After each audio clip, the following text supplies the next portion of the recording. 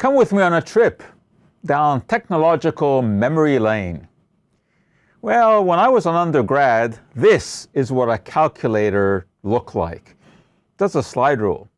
Interesting, these days I ask my class, I have a very large class, ask them what this is, I show them, none of them know what a slide rule is.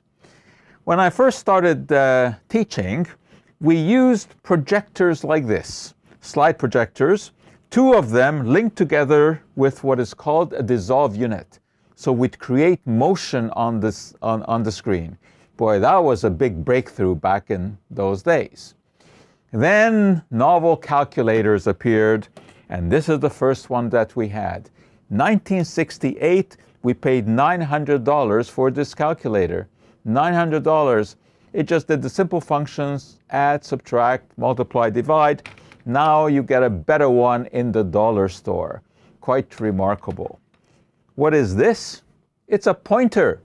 This is what we used to point to the screen when we were showing slides or after we had written on the blackboard. Quite an elaborate contraption. Today, of course, we use a pocket laser that looks like this. And I'm sure you're wondering about this contraption here. We got this in the mid-1980s.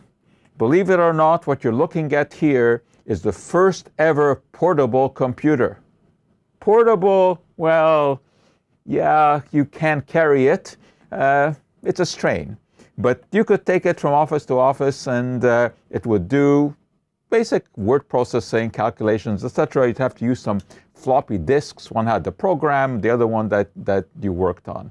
So that was back in the 1980s. And obviously we have come a tremendous way since that time. Now, it is really portable, isn't it? We've gone from this to this. And the memory, of course, is not even comparable. I remember when I had my first real portable laptop and I got a hard drive and had 20 megs on it, I thought, gee, you know, how am I ever going to fill that? Well, today it's pretty easy to fill that. And we have all kinds of things. We have cell phones with which we take pictures instantly. You see it right away. Far better than the old-fashioned Polaroids that we used to have. And of course, what we have here is a computer in your pocket. It does absolutely everything that you'd ever want to do. And in terms of memory, well, look what I have here. This is a memory key. Believe it or not, it holds every lecture that I've ever given, and I've given hundreds.